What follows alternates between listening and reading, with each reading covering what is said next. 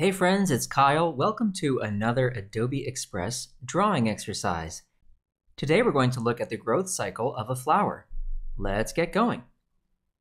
We'll start with one of the decorative brushes. This is the last category here. Tap on decorative.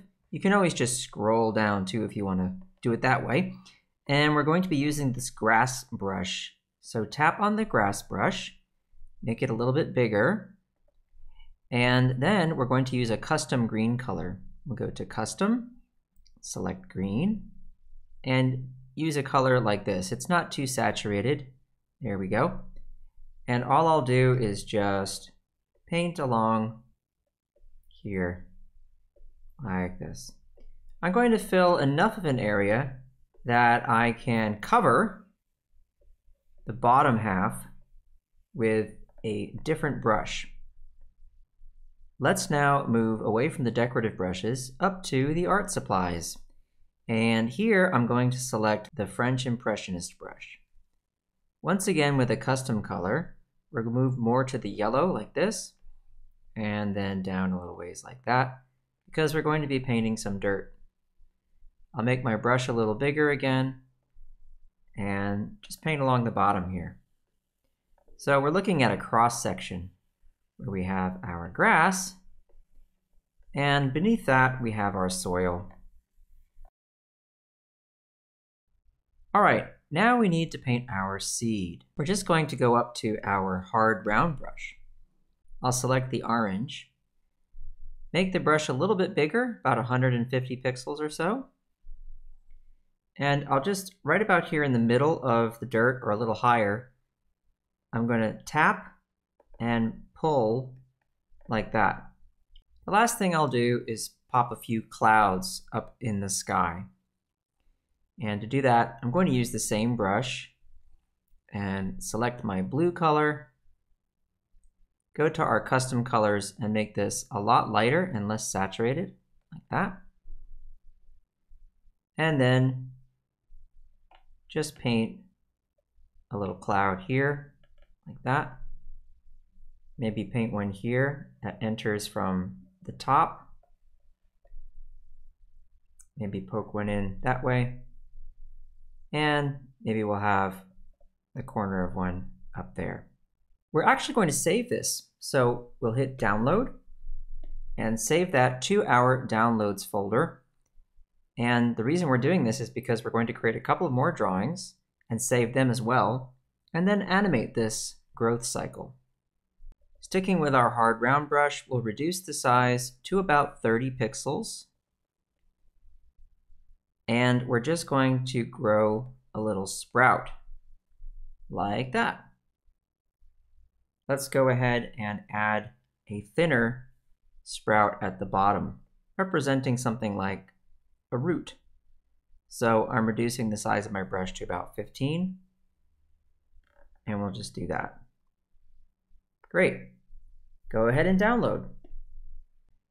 And moving on, we're just going to add a root and make this one a little longer.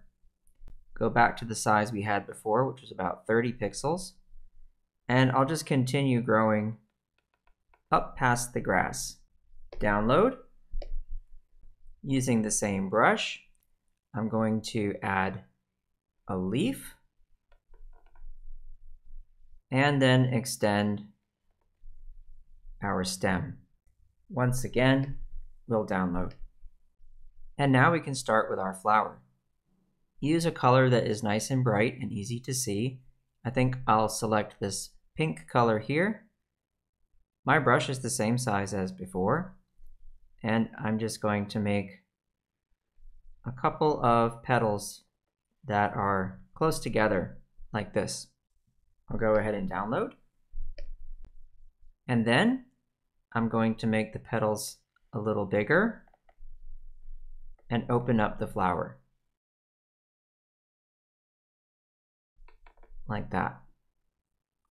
Now I'll just use the yellow and tap in the middle. And there I have my flower. I'm going to download this one. And I have everything I need now to show the growth cycle. So we're going to head back to our main editor by tapping on the Adobe Express logo. Back here on the home page, we're going to make a video.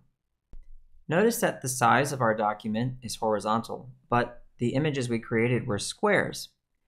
So what we'll do is resize the document right here.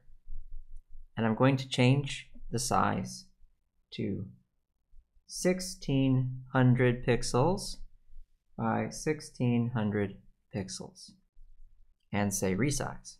Now let's add our images. Using our media, we'll upload from the device. Here in my downloads, I can see the most recent pictures I just downloaded from Express.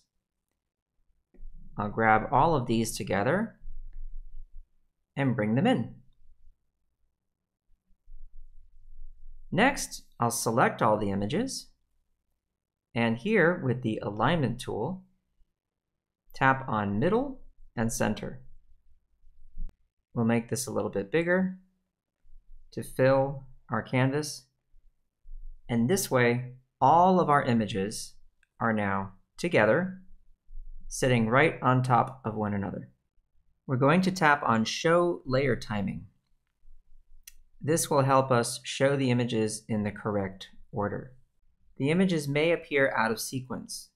You can rearrange them by looking at the thumbnails and seeing which images belong where. So here we go. The very last image, which is our full flower, I'm going to slide this back so it appears last.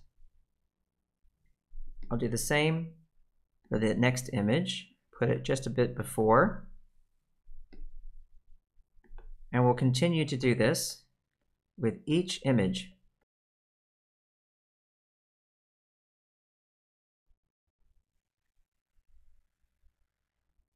Looks pretty good. You'll notice that I cannot see the roots and the sprout in the second, third, fourth, fifth, and sixth image. This is because the first image with the bean needs to hide when I get to the second.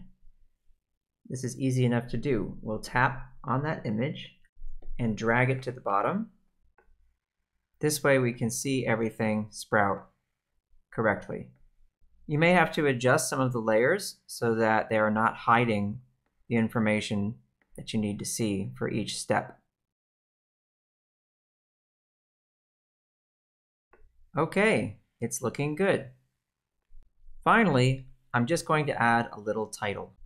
We'll tap on Text, Add Text, and I'll type Flower Life Cycle. Select it all and use the dynamic layout here.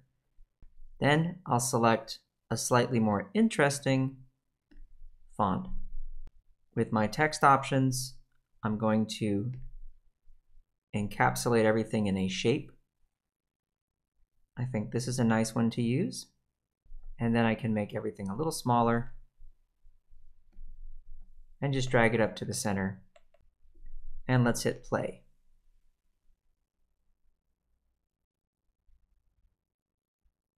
There you go. You've just created a flower life cycle. If you want to add more text for each step of the process, you can do that. You could even add a voiceover by tapping on Media and then Audio and recording your voiceover. Or if you wish, you can add music right here. Here's a bonus tip for you. If you want to make your animation a bit fancier, you can always select one of the graphics, and for each of the steps, you can add some subtle animation to have them fade in. Tap on Animation, tap on the In option, and use Fade right here. I'll do this for the rest of the images, and you'll see what that looks like.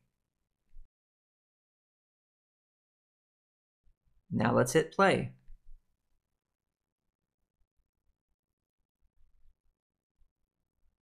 Don't forget to name your file, and when you're finished, you can download your MP4 file. There you go. Hope you enjoyed that one, folks. See you next time.